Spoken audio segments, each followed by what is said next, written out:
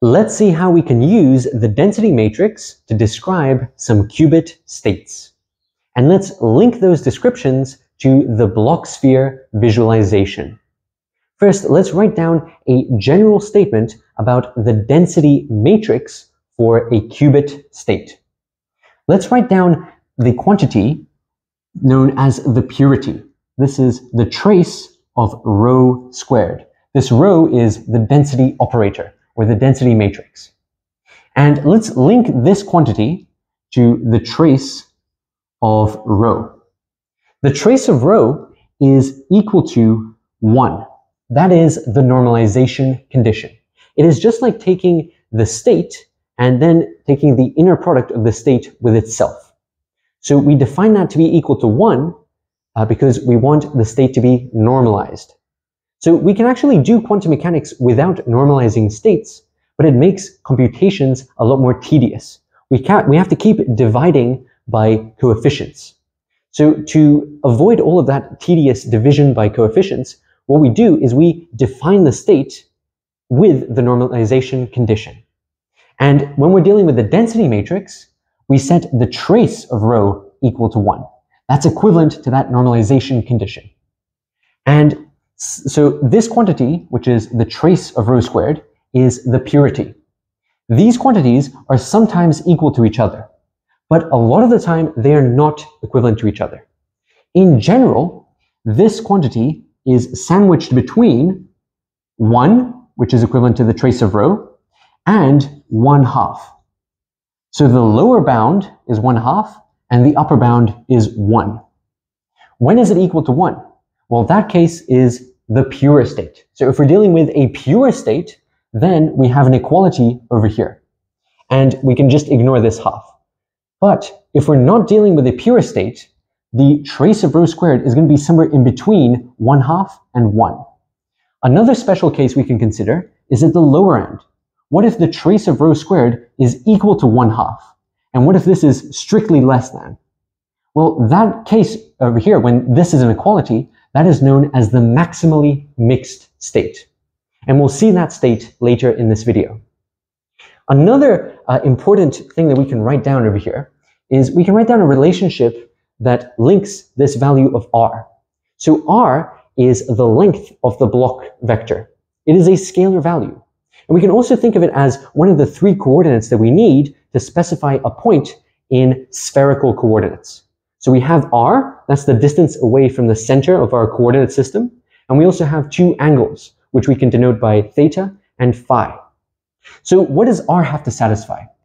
R is sandwiched between 0 and 1. When r is equal to 1, we're dealing with a pure state. So that's the same as this equality over here. So when the trace of rho squared is equal to the trace of rho, which is equal to 1, then we have r is equal to 1. And on the other end of the extreme, when this purity is equal to 1/2, that's when r is equal to 0. So that's the maximally mixed state. Now what we can do is have a look at some examples. So first we will consider examples where r is equal to 1. So let's have a look at those examples first. Let's take the computational basis states and turn them into density matrices. So first I'm going to take the state denoted by 0, and I'm going to turn that into a density matrix. So this is actually a projector. We have a ket and then a bra. Let's write this out in matrix notation. Let's express this as a matrix and another matrix. So this ket is a column matrix with entries 1, 0. And what about this bra? Well, it is a row matrix with entries 1, 0. And when we combine these guys in a ket bra, that is known as an outer product. And that produces a 2 by 2 matrix with entries 1, 0, 0, 0. And this is equivalent to the 1/2 of the identity plus Pauli Z. And I'll write capital Z over here, and that denotes the Pauli Z matrix. Another way we can write this is as a set of 3 coordinates, as x, y, z coordinates, if we're dealing with a Cartesian coordinate system. So this is equivalent to 0, 0, plus 1. So that's what we're dealing with over here. So this is x, y, and z.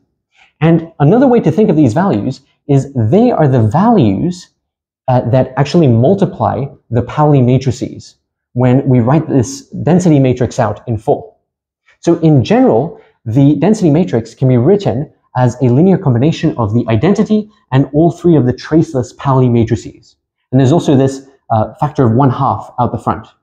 So the x, y, z coordinates are the coefficients that multiply those matrices.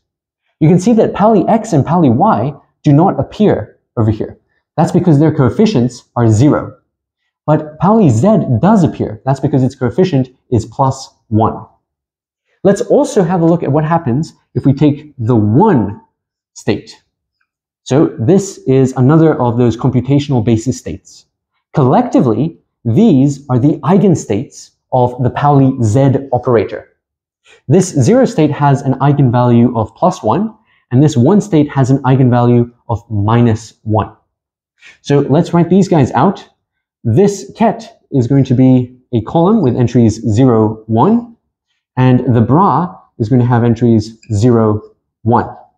So how do we go from a ket to a bra? We have to take the conjugate transpose. So we're taking the transpose over here, and we're also complex conjugating all of the elements. When we complex conjugate real numbers, there's no effect. So that's why we don't actually see the complex conjugate having any effect when we go from a ket to a bra. Now, if we take the outer product, we're going to get the matrix representation that looks like this. We're going to have 0, 0, 0, 1. So this term in the top left is the 0, 0 term in the matrix, and this term in the bottom right, that is the 1, 1 term. Both of those terms are diagonal terms. And if you take the sum of these two projectors, you actually get the identity matrix. So that's, you can also see that by just adding these two matrices together. If you add this matrix to this matrix, you get the 2x2 identity matrix, which has 1s on the diagonal and 0s on the off diagonal. This is equivalent to the identity matrix minus the Pauli z, and we can write that as 0, 0, minus 1. So these can be interpreted as coordinates in a three-dimensional visualization space. So we're just using these coordinates to construct a three-dimensional visualization that helps us conceptualize the qubit state. And now let's have a look at some other eigenstates. Let's have a look at the eigenstates of the Pauli X operator. We can denote them as plus or minus. So I'll take the ket-bra combination of plus and minus. And why am I denoting them as plus or minus? Well, that's because when we write them out in the Pauli Z eigenbasis, that's the same eigenbasis that's being used to construct these matrix representations, it's going to look like this. We're going to have 1 over the square root of 2 times the column vector 1 plus or minus 1. Why is there a factor of 1 on the square root of 2? That is a normalization coefficient. That goes back to this property over here. We are normalizing the state. So what is going on over here? This is the ket, and now we need a bra. So we also have another coefficient, and the bra is a row vector. And now let's perform the outer product, and that's going to give us 1/2. We combine these two coefficients, and we're going to get 1 plus or minus 1 plus or minus 1, 1. So on the diagonal, we can see the identity, and on the off diagonal, we can see Pauli X with a coefficient of plus or minus 1. And we can write that out over here. We're going to have 1/2 the identity plus or minus Pauli X. And if we write it in this form, we're going to have plus or minus 1, 0, 0. So there is the coefficient of Pauli Y and Pauli Z, that's equal to 0. And the coefficient of Pauli X, that's plus or minus 1. And now let's have a look at the Pauli Y case. So we can take the eigenstates of the Pauli Y operator, and we can denote them as plus or minus I. And you'll see in a moment when I write out the matrix representation why I'm using this notation. The ket has this form. We have 1 over the square root of 2 times 1 plus or minus I. And then when we take the conjugate transpose, we still have this normalization coefficient, but then we have to take the complex conjugate. So that means flipping the sign of that imaginary unit, which means we have minus plus I. So note that this plus minus turns to a minus plus. Then, when we perform the outer product, we're going to get 1 and 1 on the diagonal, and on the off diagonal, we're going to have plus or minus I, minus plus I. So why is there a 1 over here? When you multiply this element and this element together, you're always going to get plus 1 in both cases, because the signs are opposite. And plus I and minus I, these are multiplicative inverses of each other, which means when you multiply them, you get the identity. This is the multiplicative identity, which is 1. And we can read off the elements over here. We can see that on the diagonal, we have the identity matrix, and on the off diagonal, we have plus or minus Pauli y. And this is equal to 0, plus or minus 1, 0. So the coefficients of Pauli x and Pauli z are 0, and the coefficients of Pauli y are plus and minus 1. One thing that you might notice with all of these examples is that if we were to take x squared, y squared, and z squared, we would always get 1. So why is that the case? Well, we can think of this as the dot product of r with itself. That's the same as r squared, which is x squared plus y squared plus z squared, and that's equal to 1. So what we're dealing with here is a pure state. All of these examples so far have been pure states. That means they lie on the surface of the Bloch sphere. So all of these guys are somewhere on the surface of the Bloch sphere, and they're actually at special points. They are where the x, y, and z axes intersect with the unit sphere. So these two guys over here, they are at the north pole and the south pole of the sphere. So this density matrix over here represents a state that is right at the top of the sphere. And if we go all the way to the bottom, the antipodal point, that is this state over here. So those guys are the north and the south pole. And then if we imagine the x-axis and the y-axis, then we can look at the intersection points. So these guys over here are going to be at the intersection points of the x-axis at the plus side and the minus side. And then if we look at the y-axis, we will see 2 intersection points as well. So this is a 3-dimensional visualization. And all of these guys are on the surface because we're dealing with a pure state. And one thing that I want to write down is in the previous video, we had a form for the density matrix that looked like this. We had the identity plus this r vector dot product with a sigma vector. And this over here, we can unpack that. This relationship over here, we can unpack that as x times sigma x plus y times sigma y, and then we have z times sigma z.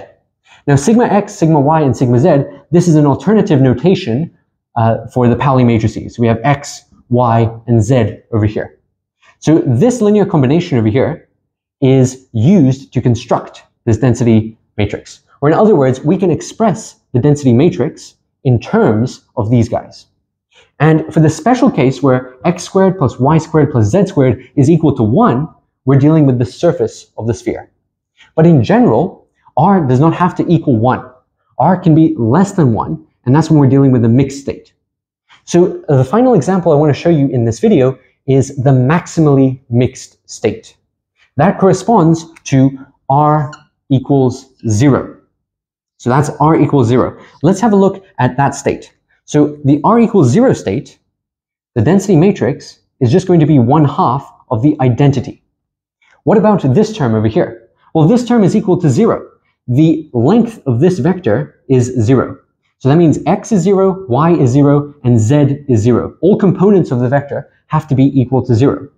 And that means this term disappears, and we're just left with 1/2 of the identity. And we can write that as 1/2 times the catch bra of 0, 0, and then 1/2 of this 1, 1 catch bra. So those are these guys over here. And we can also write this as 1/2 times the identity matrix. And we can read off the trace. We can add 1 plus 1 and then divided by a half. Or we can distribute that half inside. That's going to give us a half plus a half. And the trace is equal to 1 over here. So I'll write that over here. The trace of rho is equal to 1. That's the normalization condition. But what we're more interested in is what is the purity of this state. What is rho squared? Rho squared is 1/4 I squared. So we just have to apply this twice. So a half times a half is a quarter, and then we have I squared. The square of the identity is equal to the identity. We're just applying the identity twice. So then we get 1/4 of the identity, and if we have a quarter of the identity, we have a quarter and a quarter on the diagonal, right? Just like we have over here. So we're adding a quarter plus a quarter, which is a half. So that means that the trace of rho squared is equal to 1/2. And this is the lowest possible value it can have. It's 1 over the dimension of the Hilbert space we're dealing with. If we were dealing with a higher dimensional Hilbert space, then we would have a larger value in the bottom of this fraction over here. But for a single qubit, this is the maximally mixed state. And another thing you can observe over here is that this is not the only way you can express the identity matrix. You could also express this identity matrix in terms of the eigenstates of Pauli X or the eigenstates of Pauli Y. So we can write this over here is written in terms of the eigenbasis of the Pauli Z operator. But we could also write it in terms of the eigenbasis of Pauli X or Pauli Y. Or we could choose some different basis. So this is not unique. You can construct this maximally mixed state, or this maximally mixed density operator, from different combinations of different states. And what does this actually tell us? We can read this off as a probability multiplying the state for a pure density matrix. And over here we have another pure density matrix with a probability. So we have a 50% chance of the state being in this pure state and a 50% chance of the state being in this pure state.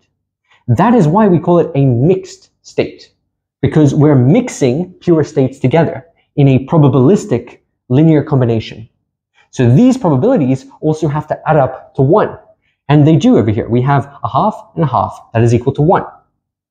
So this is an extreme over here. Just like these guys are an extreme. This is a pure state. That's the extreme on the right-hand side. And then we have the extreme on the left-hand side, which is the maximally mixed state. But most mixed states are not going to be at this extreme. They're going to be somewhere within the Bloch sphere. So hopefully this video was helpful. We saw some examples of how you can construct these density matrices from the states of qubits. And you can also convert those to coordinates in a 3-dimensional space. And that is the Bloch sphere visualization, which helps us conceptualize the state of a qubit. It turns it into a picture that we can reason with. And finally, we also had a look at the maximally mixed state, which is as mixed as you can possibly get. And it has some very interesting properties. So the most important quantity that we were dealing with in this video, which allows us to classify whether we're dealing with a pure state or a mixed state, is the trace of rho squared. This quantity is called the purity. And if the purity is equal to 1, you're dealing with a pure state. And if it's less than 1, you're dealing with a mixed state.